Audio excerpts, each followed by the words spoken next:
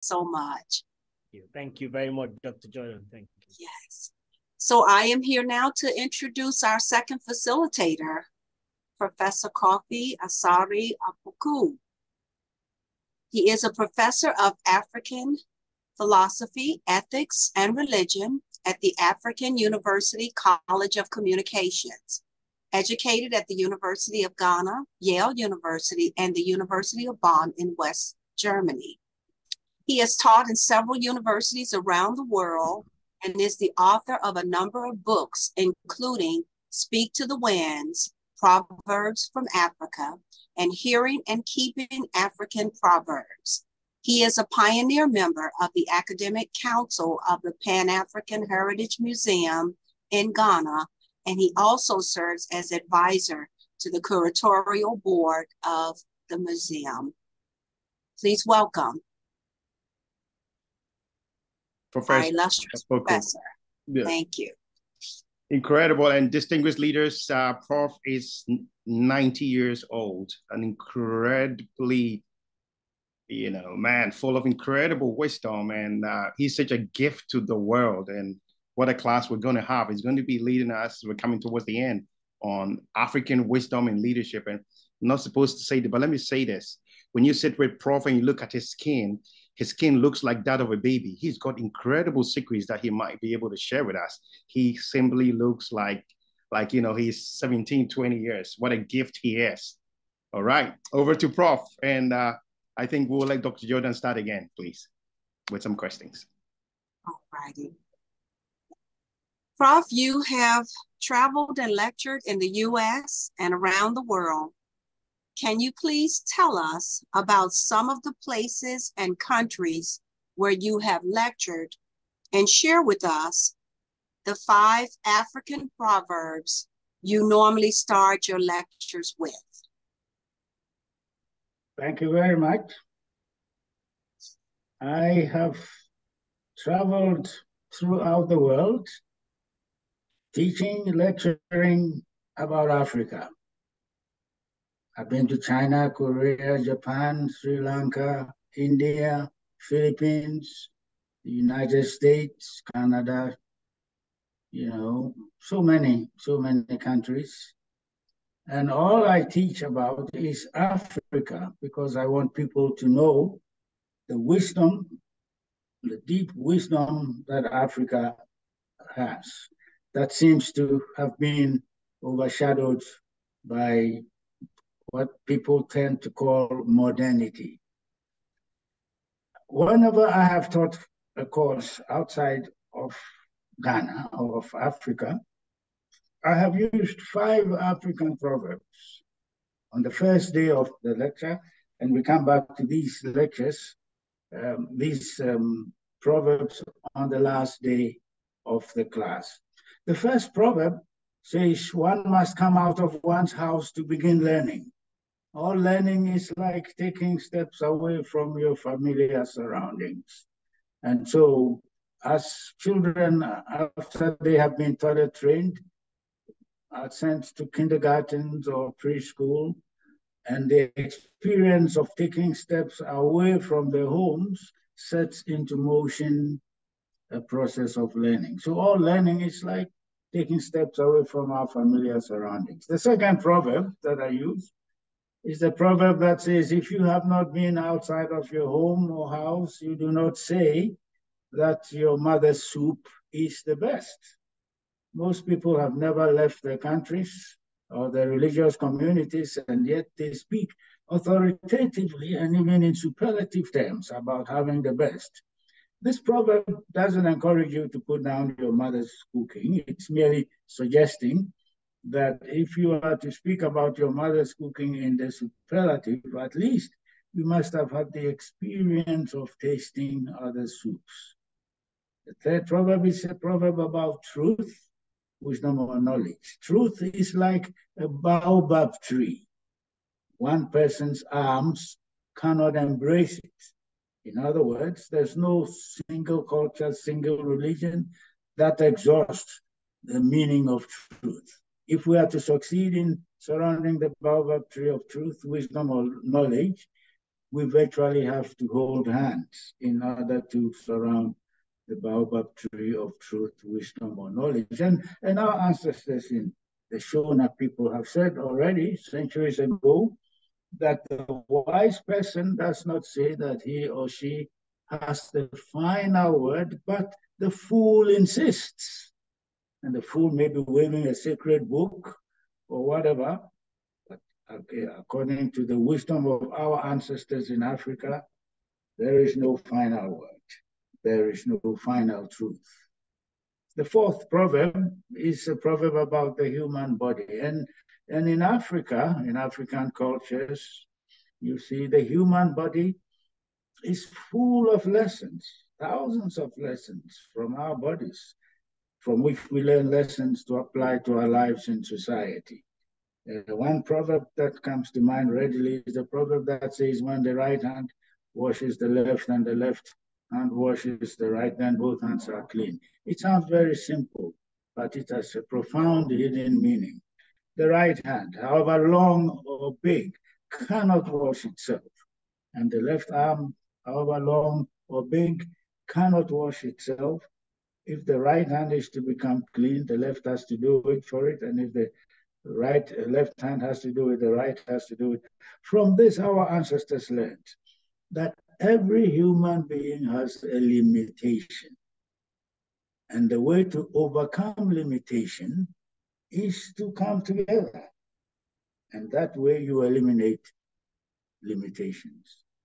The proverb about the eye says, however big one eye may be, two are better. Because we have two eyes, we see better, we have binocular vision.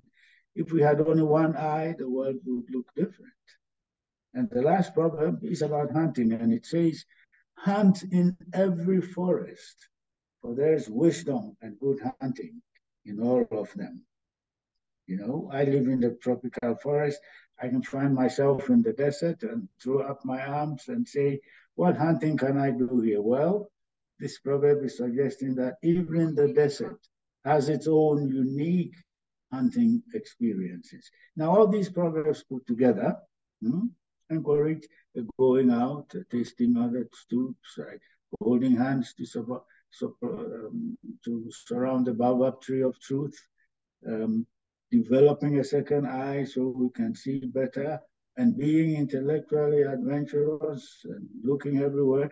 Looking everywhere does not mean you don't have confidence in your own. On the contrary, by looking everywhere, you learn more about your own.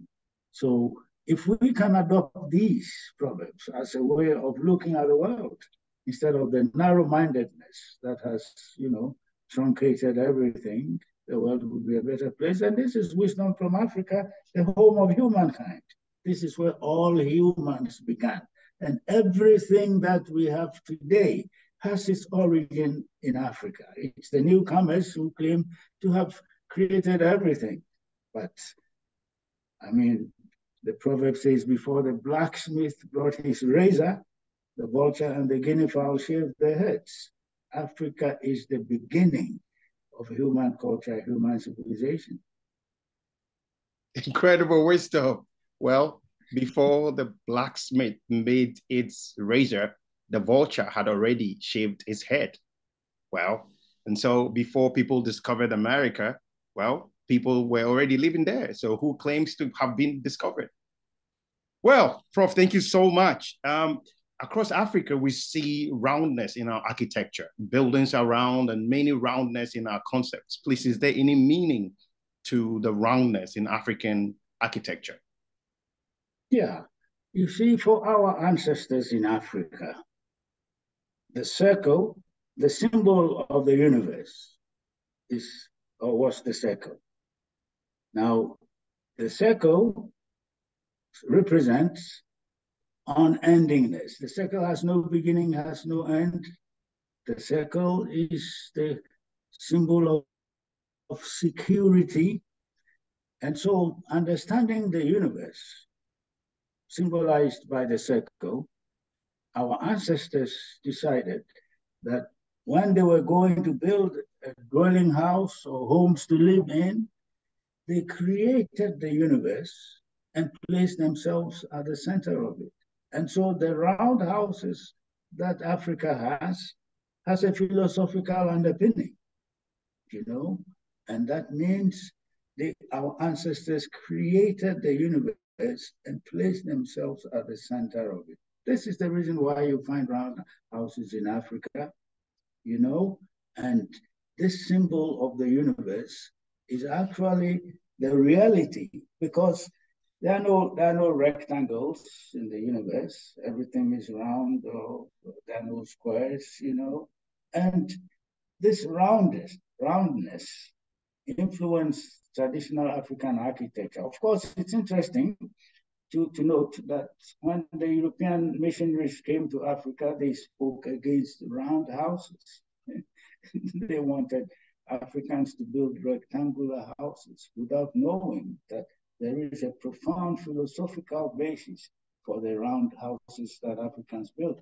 And so even when Africans went across the oceans to the Western Hemisphere, the circle prevailed. I mean, if you go to Haiti today and you see the Ungan, the voodoo priest performing, well, he first creates a circle with cornflower and stands in the middle of it, okay?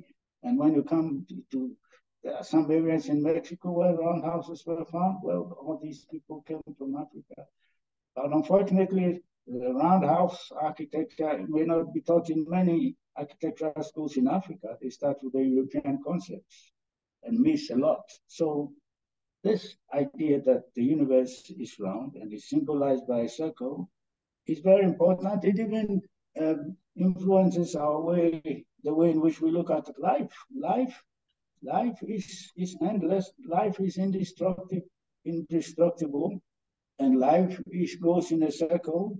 You know, life enters through birth and exits through death, and renews itself. So in the circle, there is also renewal. Your blood circulates in your body, but there is always renewal in each circulation of the blood in your system. So the circle is a very important symbol of the universe. Amazing. Thank you. Wow. Wow. Thank you so much for sharing such wisdom with us today. What a blessing this is. My next question is, how can Africans and people of African descent in the diaspora restore or have more confidence or restore their sense of enoughness? Well, it is worthy of note that when especially Europeans, Westerners came to Africa, they resolved that they would only project a very negative image of Africa. And so they wrote books and produced documents to back up their own prejudices. And of course, over the centuries, this negativity affected or influenced many Africans to give them the impression of themselves as people who are not enough, when the Christians came, they described Africans as enemies of Christ, people who are practicing Prestigism or whatever. And then of course, when the schools came, they used the schools to project Western negative views about Africa. But Africans must know that they were the original human beings on this earth, okay? And that everything that we have today has its origin here. And Africans must also know that they don't have to depend on external Western views of themselves. They have to know that they come from a profound culture. There's a proverb from the Congo that says, the person who is in touch with his origins is a person who will never die. And we have origins that go back into antiquity, And Africa is not the dark continent that the Europeans insist on painting it. The darkness is in the minds of the Europeans, not in Africa. Okay? And so we have to note that even, for instance, our concept of a human person, I mean, I'll give you the Akan example. You know, every Akan believes that he or she is part of the substance of a body of the Creator. He's not an image of the Creator, as Christians, scriptures, and theologians would insist that a human being was created in the image of God. For us, the Akan, for instance, you know, a human being has an okra, and the okra is the very part of the substance of God, of the Creator. So if the Creator is in you, you cannot. It's only ignorance that makes you bow to others who tell you that because you are a black skin or something, you are inferior. No, you have God in you, your very being. You are like the wave and the ocean. You are a drop of ocean water is part of the ocean. And the okra is part of the ocean of Odomankuma. So you are God.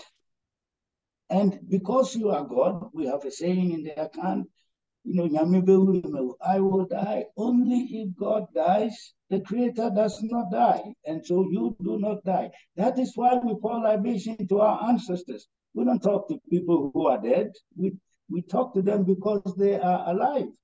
And I would use a modern example from physics, quantum physics, so you modernists can understand that this whole universe is nothing but a giant field of energy. And energy takes on different forms, and energy is never destroyed. Well, the energy of our ancestors was never destroyed. That's why we talk to them. And then these people come and tell us, oh, you are practicing paganism or fetishism when you talk to the dead. We're not talking to the dead. We're talking to people who are alive. And in fact, when you look at our traditional understanding of life and death, life has no life has no end. Life is indestructible. What is opposite is birth and death. Okay, birth is the entry gate, death the exit gate through which life passes to renew itself. So in the African concept, there's no death. What dies is the external skin. We call the human being in the Akan okra as an okra, a spirit that is having a human experience. That is all you are. When you die, it doesn't end your life. And if you look at our languages, for instance, the Akan language, you know, when a person dies, they see the verb that is used is see. When you see something, it means it is retrievable. You can get it back. It's not lost. So we have to study our own traditions and teach the world the meaning of life, and not the way we have allowed ourselves simply out of ignorance to let others tell us who we are and interpret the meaning of life to us. Because our ancestors understood life, and they understood life so deeply. The problem is that those of us who came after our ancestors and went to school and then converted to other religions, you know, have tended to completely ignore this gold mine. And this truth is yet to come out. Of course, no matter how much indoctrination has taken place in Africa, I go by the proverb of our ancestors, the Maasai, who said, the scorching sun cannot erase the stripes of the zebra. There's so many things left for us to use as our stepping stones, our climbing ladders, to bring out the wisdom and especially the deep wisdom that Africa possesses. Well, the scorching sun, no matter how hot it is, can never erase the stripes of the zebra. What wisdom, Prof. Incredible, incredible words. And executive students, this is an executive leadership class, so you want to open your minds and up for wisdom. Prof, once in the United States, you were asked a very, very condescending question. You were with a group of Caucasians, and someone asked you, so you, as an African, what can you teach a Westerner? What was your answer to that question at that time? And how would you answer that if you were asked again today? As an African, do you have anything to offer or to teach a Westerner? Yes. I faced many challenging questions while I was in the US, but one of the questions that stands out is what you have just mentioned. I want to speak in a Presbyterian church in Fairfield, Connecticut. I was in a seminary, and most of my classmates did field work in various churches weekends. And so a friend of mine invited me to this Presbyterian church, and a man from New York asked me the question, "Sir, what can the African teach the American?" I was stunned that anybody would ask me such a question. So I always call on my ancestors. I walk with them. My ancestors are with me. I quickly said, "Nanana Mufa Semnumra." Ancestors, tell me what to tell him. And all I heard myself saying was, however good a teacher you may be, you cannot teach a student who is not prepared to learn. No matter how good a teacher you are, it is the preparedness of the student to learn that enables you to teach him. And so I said, if the Americans are prepared to learn from Africans, they will have a host of things to learn from them. And then I gave them some examples. I said, if you look into the mirror admiring your face, you do not know that the mirror was invented by the ancient Egyptians 300 years before Christ, who has been made a European by the Europeans. Okay? Now, if you switched on your electric light, well, what is electricity but fire? We have in Ghana our own history of how fire came into the world. The Akan people have 8 matrilineal clans, and one group, the Aduana people, are the originators of fire. I mean, and there's a story of how fire came into the world. A dog grinding its teeth set up this fire, and so we have the image of a dog with fire coming out of its mouth. So electricity is nothing but fire. Who first invented fire? Well, we have our own story as to how fire first came into the world. If you woke up wearing your pajamas, I told this man, well, pajamas didn't come from Germany or any part of Europe. Pajamas came from Burma. And I gave him so many examples, and I ended my answer to him by saying, those who know the origin of human culture and civilization are very humble about it. But those who don't stand on rooftops and challenge the very people who put up the structure on top of which they stand to pose their questions. And so the room was full of applause, but I told them, well, human culture and civilization are very interdependent. And so we cannot claim that we invented everything, as some cultures have said. You know, we have all learned from each other. Human civilizations are built on the foundations of others. If you take the modern telephone, for instance, the telephone would never have been invented if the people who came up with the talking drums never created the talking drums, because the first telephone in the world was created by the people who made the talking drums, because they faced the challenge of having their voices carry beyond their physical location. And they knew even then that sound travels faster than the human voice. And so they came up with 2 drums, and the inside was made rough to prevent vibration. And then they found some animal skin to cover the drum, and they had some eggs and drumsticks to communicate a message. And believe it or not, a message sent by the talking drum can travel a distance of 4,000 kilometers in 1 hour. This was the beginning of telephone. And these telephones that have become so common would not have come into being if the talking drums had not been made. So one can see how indebted the whole world is to the beginnings of what we have today. Oh my goodness. Mm. Wow. Wow. Oh, gosh. Please tell us about Anansi Akura, the 30-acre orchard and herbarium you have created in Ghana.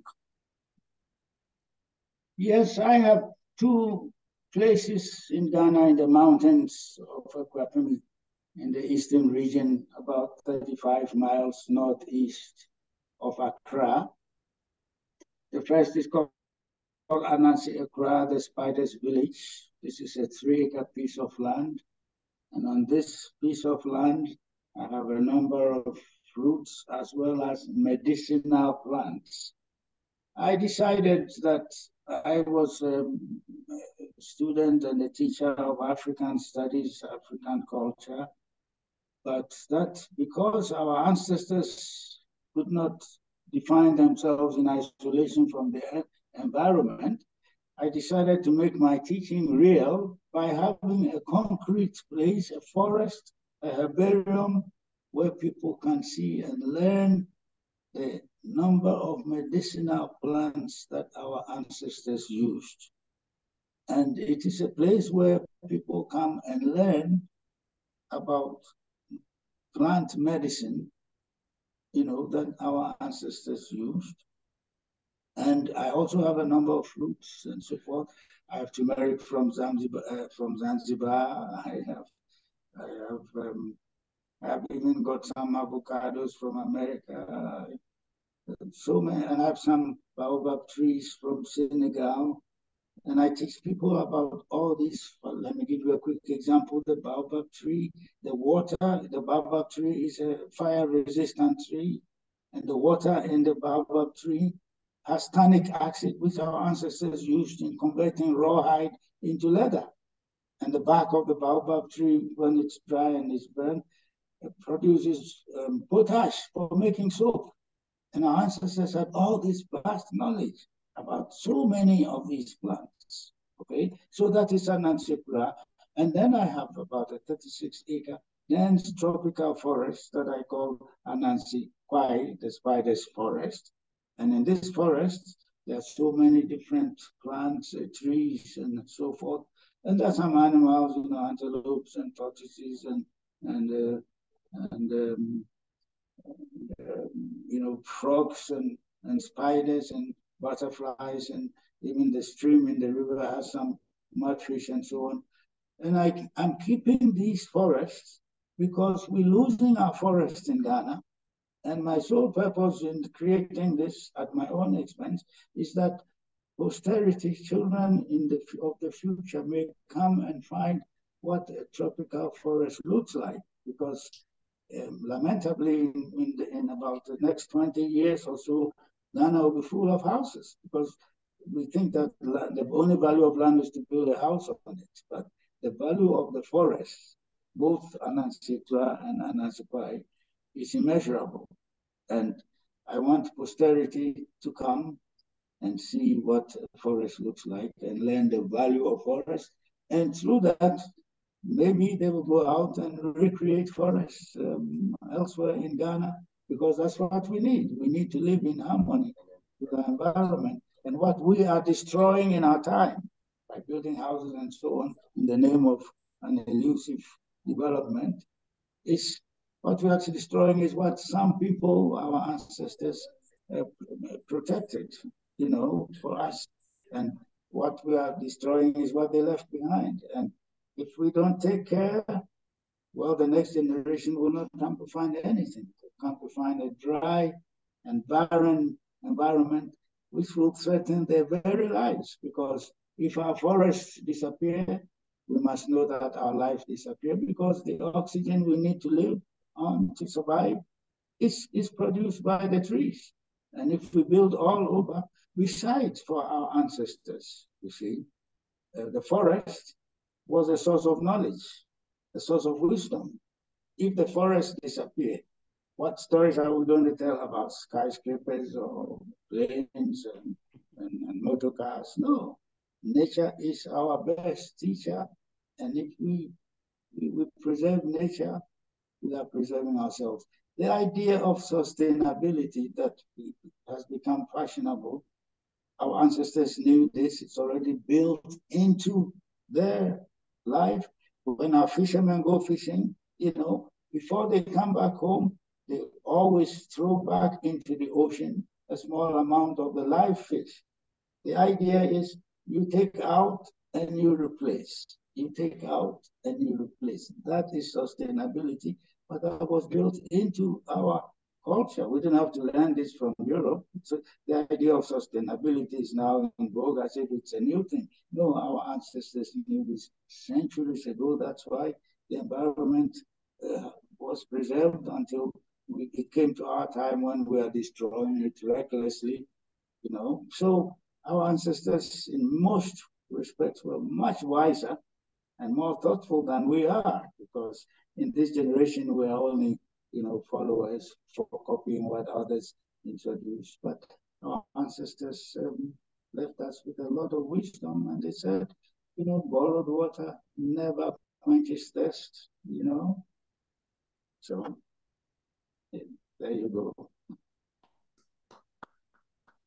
All right, leaders, we're going to have the privilege, for those of you coming for the immersion in Ghana in the month of January, we're going to have that rare privilege of visiting the Spiders Village. And I tell you, this is probably the wisest man I have ever met. And there are not many 90-year-olds, incredibly wise men that you get to give you such tremendous grounding about the continent of Africa.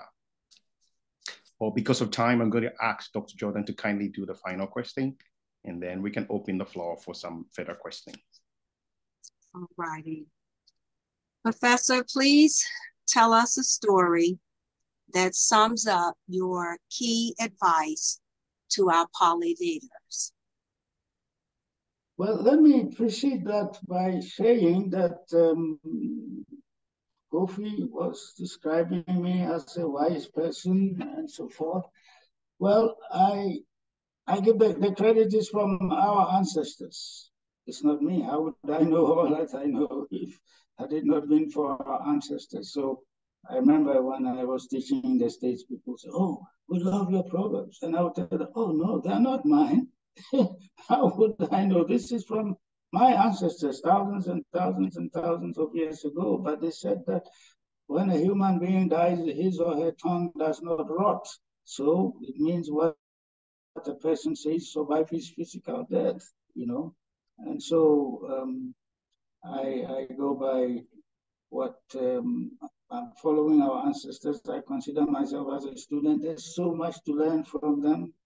If only we would open our eyes and ears, and listen to them, But I would, for the leaders of this institution, I would rather leave you with a few thought-provoking proverbs, for you to, we say about leadership, if you're going to be leaders, our ancestors said, an army of sheep led by a lion can defeat an army of lions led by a sheep. This is a profound proverb about leadership in Africa. They also said, if you say you are a leader and you have nobody following you, only going for a walk, and to remind us of the value of what we have, but which ignorance has prevented us from knowing, because we have so much wealth, we have everything that any human being would want to have. We have it in abundance in Africa, but because of ignorance, we are going hungry and we are going begging. They said that ignorance makes the chicken go to sleep on an empty stomach, standing on a bag of corn. The chicken doesn't know that it is standing on a bag of corn, and we don't know the value of what we have. And we're borrowing. But our ancestors said, borrowed water never quenches thirst. Okay? And they said, you do not borrow someone else's teeth to smile. smile with your own teeth. It is important for leaders to know what we have, that we have so much, but our first recourse in most instances is to look outside. But what you're looking for is already inside you. That's why the spider Anansi became such a big hero in our folk stories, because unlike the birds who, when they want to build their nest, go and gather twigs and grass and so on, when the spider wants to build his house, he doesn't go anywhere. From inside the spider comes his house, his playground, his trap. Isn't that amazing? The spider became a symbol or a metaphor, really, because it meant that whatever we need, is inside here. It's not out there.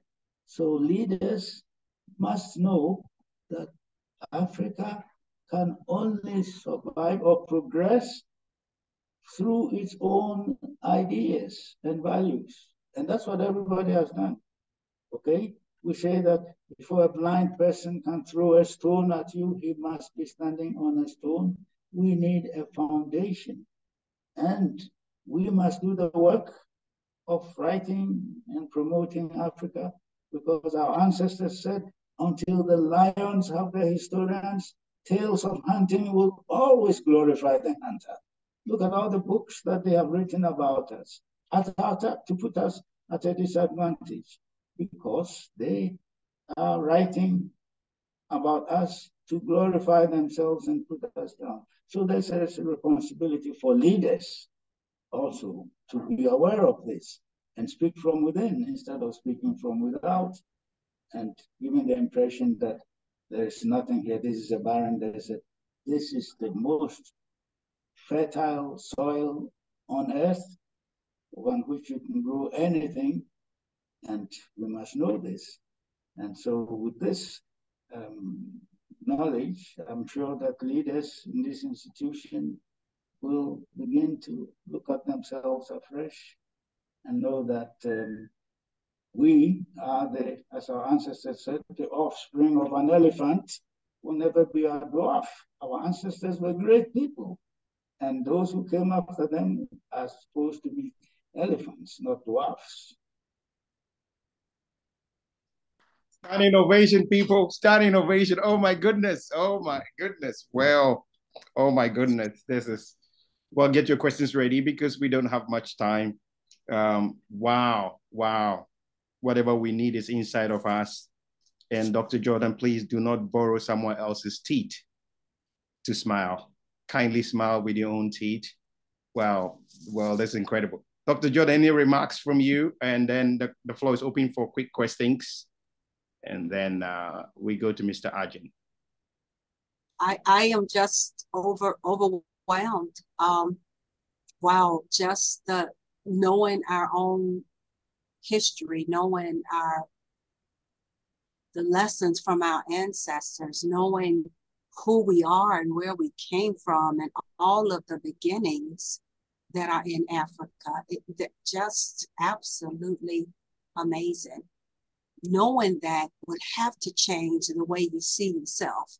If you don't see yourself right now, knowing that will change the way you see yourself. What a powerful message. Profound wisdom, incredible experience shared in those words. Just, my heart is just overwhelmed. Thank you so much, Professor. Wonderful, incredible. I can't put it into words. Just absolutely amazing. Thank you so much.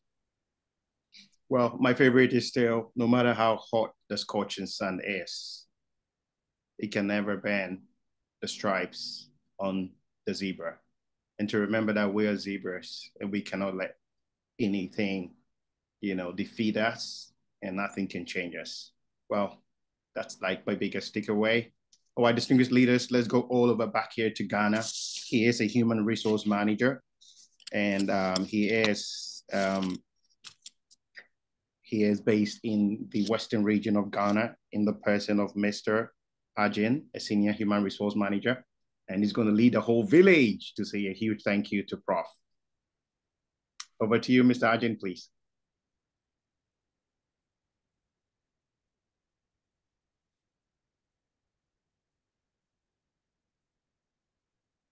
Do you want to mute yourself, sir? Oh, okay. Mr. Michael, I think your audio isn't fully in it. I think your audio isn't fully activated. And so let me just ask. Yeah, let me just ask a volunteer to do that for us tonight. Let me ask one of our senior volunteers to do that tonight. I see Mr. Ajin is here, but we don't have time, so we're not going to wait for you, sir. Let me ask one of our senior volunteers to do that for us. Hey, Vice Marshal, do you want to step in? Or His Royal Highness, any of you, please.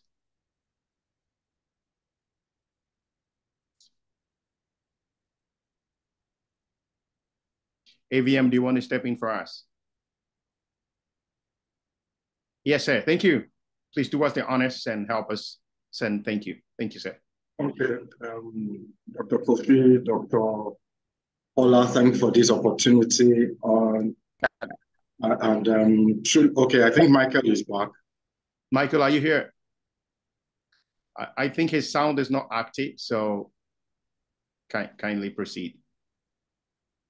Okay, I really want to thank our esteemed professor for the time you've shared with us, and it's just so amazing knowing your age, how strong your voice is, and how very articulate your responses were. And of course, like our esteemed faculty have said, it's just so amazing learning from you and knowing how rich our culture is and how the knowledge of our history and our origins helps us to better see ourselves.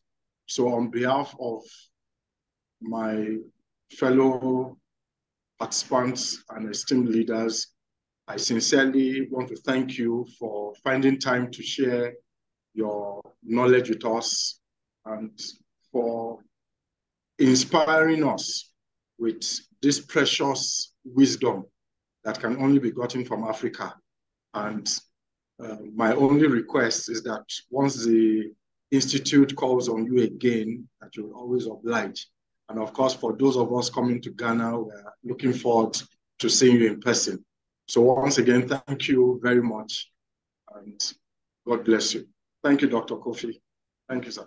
Yes, sir. You would always get the military commander saving the day for us. Thank you so much. Dr. Jordan, you do have the final words. Please throw one more appreciation to our emeritus prof for us, and then announcements regarding next week's team's presentations. Yes.